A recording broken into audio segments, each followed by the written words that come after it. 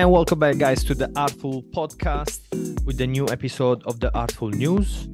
And we have quite a few things to talk about. But before we go on with the show, please subscribe to the channel. It's really important.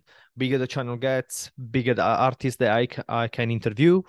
And I can dedicate 100% of my time to this podcast, which I love to do. And just to let you know, guys, more than 80% of the people that watch this podcast on YouTube are not subscribed to the channel. So if you're watching this and you're not subscribed, please subscribe to the channel. It's really important. And yeah, it just helps. So if you want to support this podcast, go subscribe, like the video, and share it, and all the crap. But enough with the commercial, enough with the auto promotion, and let's go on with the ARTFUL news. We have quite a few article to read. There's a couple of things that I want to talk to you about, and yeah, it's a new episode of the ARTFUL news. We have, as usual, our art news website, which I always relate. It's really it's pretty good website. As first news, we have this weekend, I think there was the 20th anniversary of the Art Miami BASEL. So the Art BASEL in Miami, it's one of the biggest showroom for art. Going for more like a commercial kind of taste in art, but yeah, it's one of the biggest, so you have to cover this. So it doesn't mean because it's commercial art it's less important. That's not what it is. The opposite, actually. It's Art Basel, it's one of the biggest showroom for artists. So it's a great concentration of artists, modern artists, that we have these days. So let's go read this article on the Art Basel Miami Beach 20th anniversary. The artwork has become Miami Field, for better or worse. So I read a little bit about this article. I don't think she is really happy about this edition of the Miami Art Basel. So it's over the it's one of those art show. It's you just go there, and most of the time these art shows are for making connection. So galleries, they go there and see the artworks, and if the artist is there, they talk to the artist. The artist wants to meet as many people as they can, so they can make sales, they can make connections. It's more for like, yeah, the behind the scene kind of thing. That's what it's worth it. There is a lot of like rich people going there and buying artworks, which is, it is what it is. It's a good thing, obviously, because they pay for art, and whoever is wants to support artists, it's more than welcome. So let's read. Over the last 20 years, I've missed only one edition of the Art Basel Miami Beach in 2004, and therefore convinced that the 2004 edition was the best edition. Because obviously she missed it, and she doesn't. Apparently, she's not fan of this. Back then, the parties and dinners were in hotels along the beach, like Shore Club, blah blah blah. The young galleries were set up in shipping containers parked on sand. So basically, there were anywhere they could exhibit, it was more about art. That's what she's saying. Um, and I feel that's not what is right now. It's more for like parties, Instagram, looking um who is there. If you find a famous person, Instagrammer, influencer, TikTokers, and all these kind of people that they go there to because it's the parties, it's what is happening right now. So they are not people they go there for the artworks. It's more for appearance. Um, and actually, I know a couple of people that went to some art basel, not the one in Miami because I'm in Europe now, so like in Berlin. So, but they went to some art basel and they suggest that you go in those kind of art show. You go on Monday and Tuesday, for example, when it's not the weekend, it's not the opening where everybody goes and they are not there for the artworks, they are there for the appearance. So if you wanna really enjoy the artworks, go there on Monday and Tuesday or some days where you basically um yeah, it's about art more than anything else. Um let's see. Um yeah, I mean it's an experience and I'll suggest people to go. Obviously, it's one of those things that it's at least once if you can go and see it. I went to the Biennale. It's nothing like this. It's nothing like Art Basel. But it's it's one of the biggest um show, and it's great. It's just basically like you spend a couple of days looking at art, and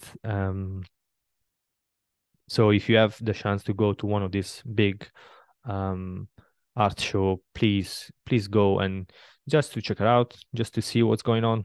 Oh, I saw here the Maurizio Catalan presentation of comedian. That's one of the biggest thing that happened in Miami, like in Art Basel in general, which that I remember. It's the famous banana with the um, tape on the wall, and people were buying. They bought the banana, which I think I covered in some other episode of the podcast. So real quick, here Maurizio Catalan was not selling the actual banana, was selling the concept of that artwork. So people bought for 120 or 150,000 dollars. The concept of the banana on the wall, and I think he sold four of those.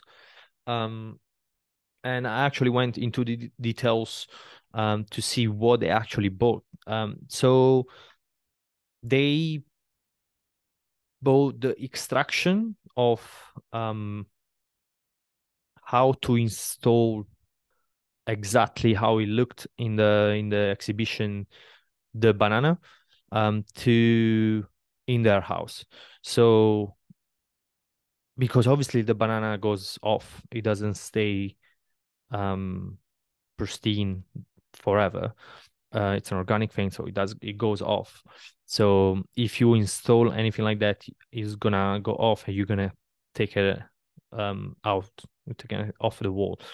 Um, so he was actually selling this concept of this sculpture, and people were actually bought the instruction of how to install this sculpture, let's call it, on the wall. And if they wanted to do obviously they got a certificate and everything. So um, yeah, that's what people bought that day. And actually, Maurizio Catalan during the I think it was the last day of the Art Basel. Um, he ate the banana that was on the wall. So it was yeah, some people took it as a scandal because they were like, what is this? And some people actually really enjoyed this. I'm kind of in the middle. I understand what he did and why people were really intrigued by this. And I think it was a kind of like original take on art. And but I understand as well people that were upset or more than upset. I think the people were just confused why there was somebody buying a banana for $150,000. But yeah, Maurizio Cattelan is one of the biggest artists in Italy, and it's pretty. I kind of like it. I like it. I like him. It's really good. And if you don't know him, go check him. He has a lot.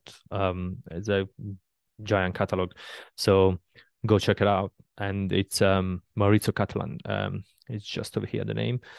Put it up so you can see him. And yeah, I don't want to read the rest of the article. It's just about complaining about the Miami scene, basically. So yeah, the banana on the wall from the art Basel Miami Beach. So if you are in Miami, I wish I was. If you are in Miami, go check the art Basel. It's always great. Go spend a few days immersed in the art and the art scene that's happening right now.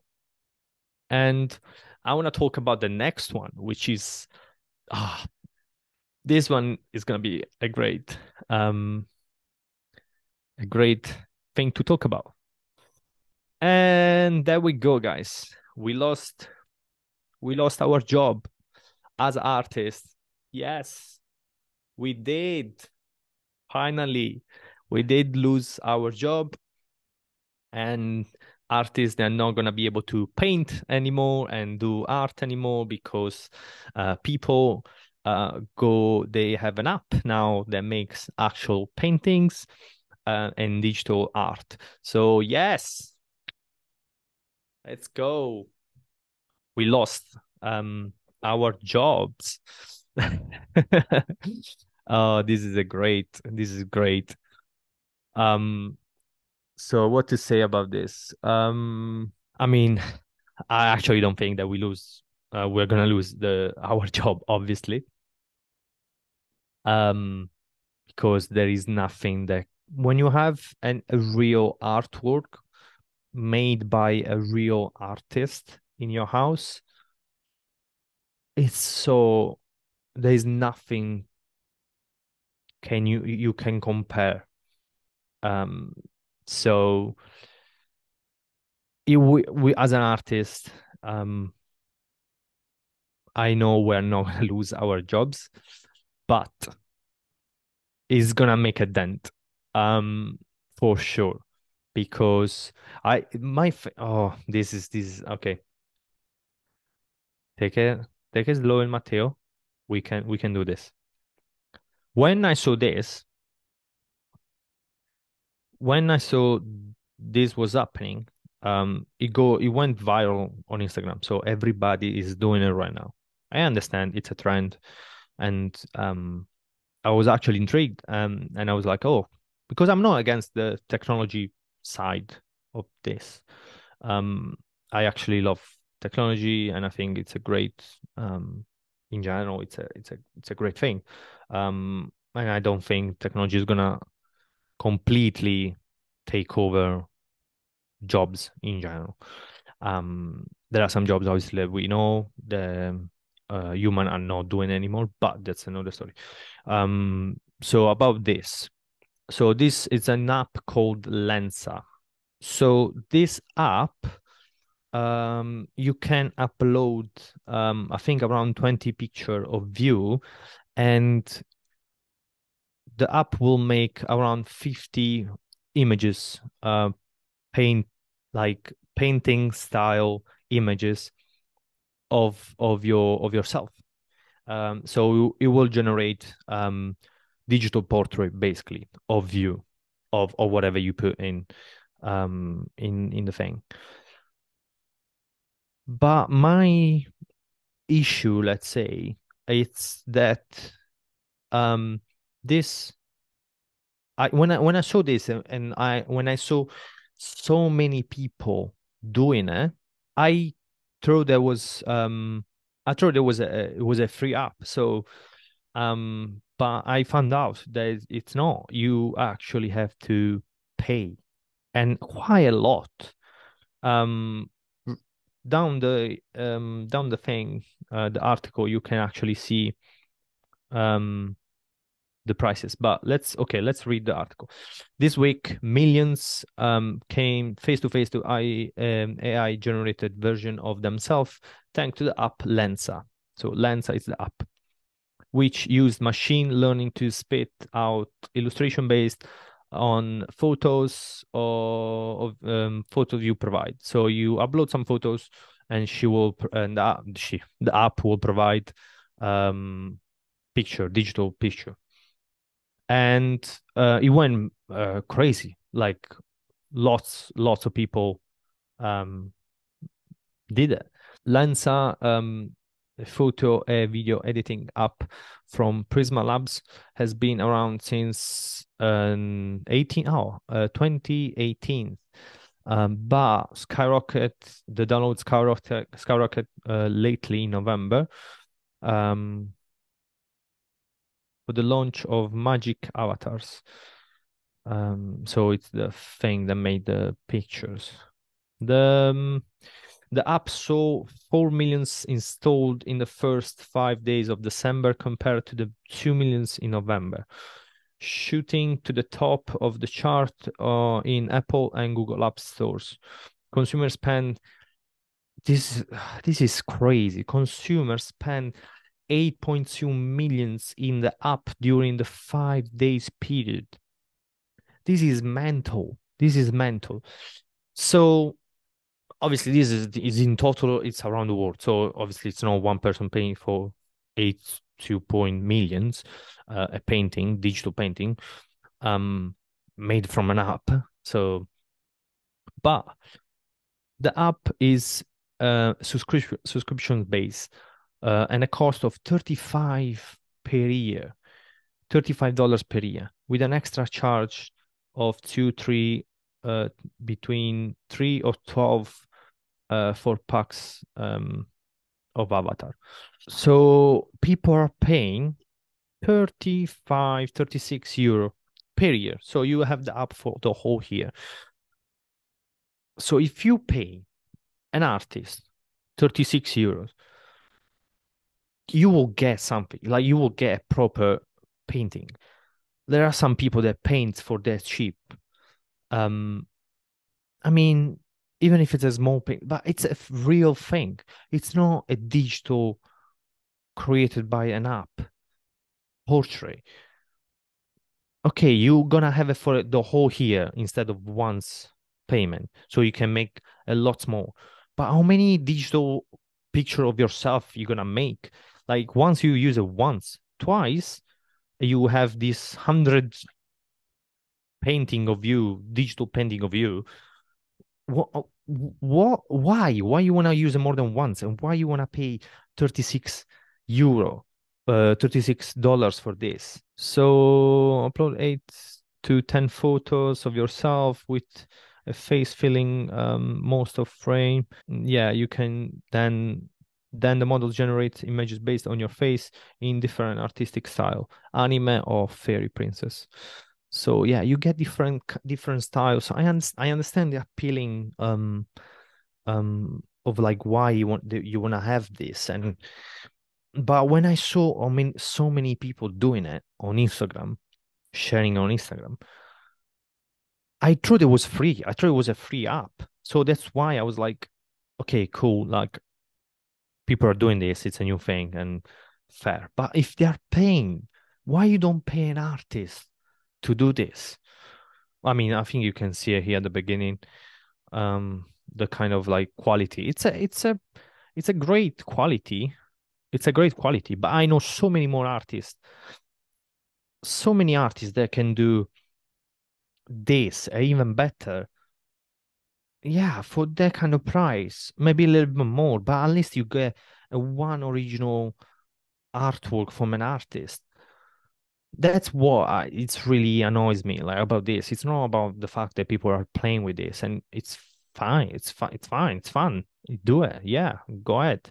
It's the fact they're paying an app instead of paying an actual artist because yeah, there's these 8.2 millions that people paid for it around the world. They could have gone to a lot of artists and maybe help them.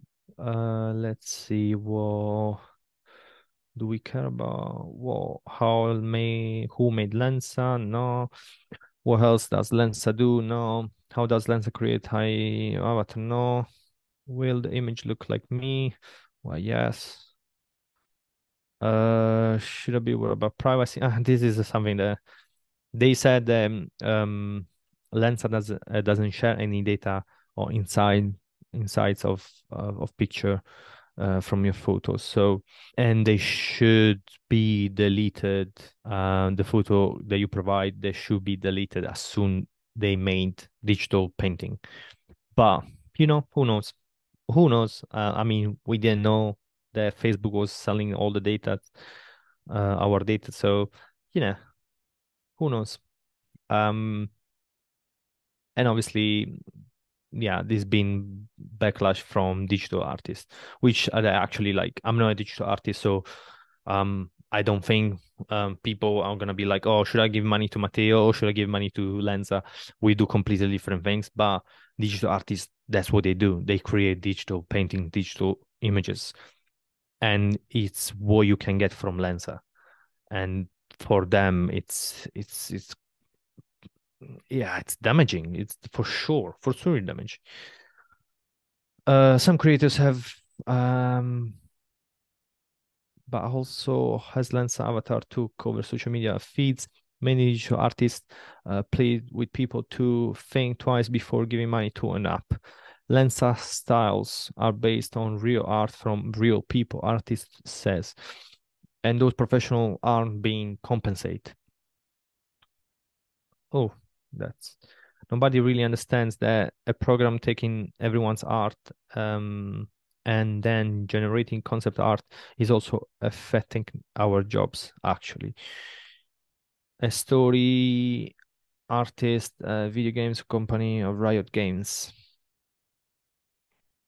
Yeah, they can create concept art, which is like, yeah, that's like digital landscape, how they made, how the movie or whatever the games are gonna look like digitally in the end. So yeah, this is my take on on this. Yeah, cool, but you know, it's affecting for sure digital artists. Next, and my friends, they are back. We're gonna talk about this again. Yes, they did it again. Well done. We finally changed the world with this. God damn it. I actually want to talk about this in particular, which, you know, he happened. What Matteo said a few episodes ago, it happened. They damaged the statue. Yes, they did it. They damaged the statue. Nothing major, but they did damage the statue. So they in November 18, Charles Ray sculpture got attacked by the Ultimate Generation climate change protester. Um, with so they attacked this statue, which is obviously in the middle of the square, with orange paint. They throw the orange paint on the statue, straight on the statue. We had a couple of no, this one had a glass. There was one that happened in Italy, I think. I don't know if this article has a, yeah, this one. Ultimate generation activists glue themselves to Lycoon and his son statue at the Vatican Museum in Rome. These geniuses, they are not directly on the statue, but this is part of the whole thing. So again, it's not on the actual statue, but it's on the base of the statue, which is part of the statue, and they've been the statue got damaged. Minor damage for now, but it did got damaged. So if we don't stop doing this, it's gonna end up that we actually gonna damage something because okay, simply because it will get to the point that this stuff it will not get covered by the media anymore because they are doing it so many times and people are kind of tired and because it doesn't make any sense like why they're doing this and like what's the connection between the two things. It will get to the point that to make again the news and for the media to talk about this again, they're gonna take it to the a step further, and then again a step further, and then again a step further, until we're gonna get to the point that something it will get damaged for real, and then we're gonna lose a piece, a masterpiece, an artwork or something, a statue. Why we need to get to that point? Why instead of using all this energy for this, why you don't push your energy to build and create and talk about this, something for like doing something for real? This annoys me so much. These people are so stupid. Like if there is somebody watching that's part of this and wants to talk to me and wants to be part of the episode, please come and talk to me because I do not understand why like this is not helping the cause at all. Nothing. Nobody, no nation reported, okay, guys, because we're seeing so many attacks, okay, we're gonna stop this. And we're gonna change the whole world because people throw paint at some painting. Like nobody's doing that. There is no consequences to this. The only thing that you do, it's attention. So if you're doing it for attention, cool, come clean, say it, and it's fine. Just that's the only thing. That's why you're doing it. There's nothing else I can see why you're doing this. This is only for attention. It's not attention for the cause. It's attention for themselves because they wanna be recorded, they want to be in the news, their face it's in the news. It's not, if they didn't care they will cover their face and they will do this like they will find a way to not make like their face make the news. So you're doing this because you want attention and you want to just you want to this is so stupid. I'm so annoyed, but this is so frustrating. You get to the point that okay, cool, like this is just a thing now that people do. There is no leverage that you have doing this on like people that actually can change stuff. Get some intelligent people in your organization and go talk to the council, go talk to the government. They will listen, they will talk to you. Nothing's gonna change tomorrow, but it will create an actual conversation because this is nothing. This is 5 minutes of fame for you guys. Nothing. This is nothing. Yeah, yeah. And let's go talk about. Let's go see the banana again. There we go. People buying bananas. And yeah, that's it, guys. Um, today was a pretty short one. And again, sorry, I was a bit annoyed. But let's go. We did a new episode of the Artful News. And again, subscribe to the channel, guys. I'll see you next week. Every Monday, at 2 p.m. there is a new episode coming out. Sometimes I interview artists. Sometimes I talk about news. If there is something new coming up, you will see it. So subscribe to the channel, share the video, like, and yeah. Thank you guys for listening. I'll see you next week. And this was the ARTFUL podcast.